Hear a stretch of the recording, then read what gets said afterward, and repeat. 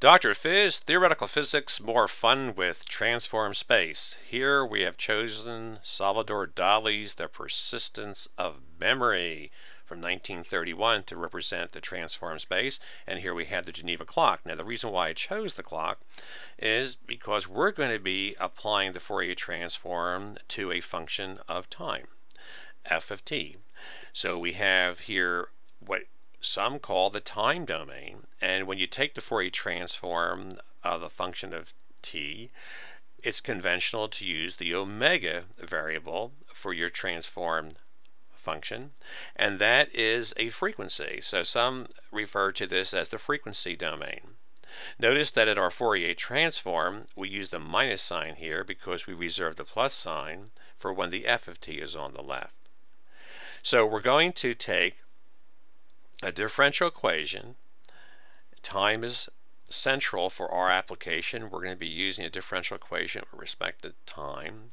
We're going to insert the Dirac delta function as the impulse delta t, take the Fourier transform, transform that differential equation to an algebraic one where time is distorted and things, but you have that differential equation in algebraic form now when you look at it in this space as it's been transformed.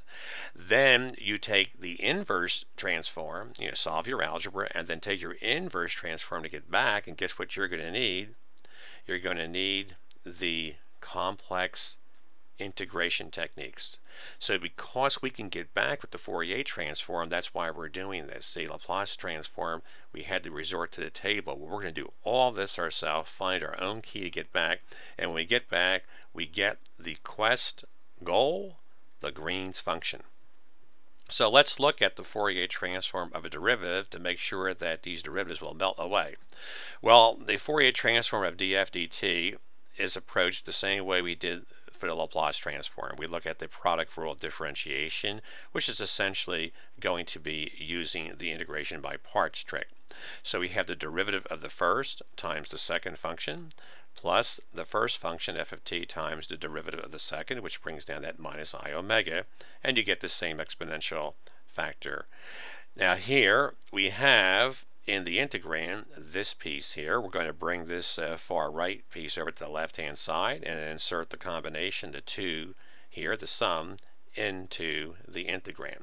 So we get the integral of the derivative, which will simply lift the derivative and have the two functions multiplied, and at infinity or minus infinity this function is 0. It's well behaved at infinity so that we have a Fourier transform in the first place.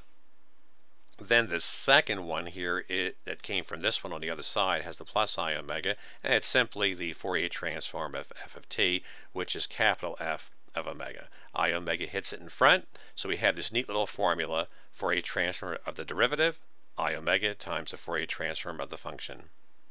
What about this Fourier transform of the second derivative? Well, we use the old trick.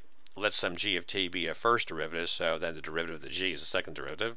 So we have the second derivative of f is going to be the first derivative of the g, and then we use the I omega capital G, the rule here, and then that capital G is nothing more than the Fourier transform of a derivative of something else, and then use the formula again here, which is going to give you I omega f, and then you're going to have I times I is negative 1, and omega times omega is omega squared. So you have these neat results: the Fourier transform of the first derivative, I omega times the Fourier transform of the function, and the Fourier transform of the second derivative equals minus omega squared times the Fourier transform of the function itself.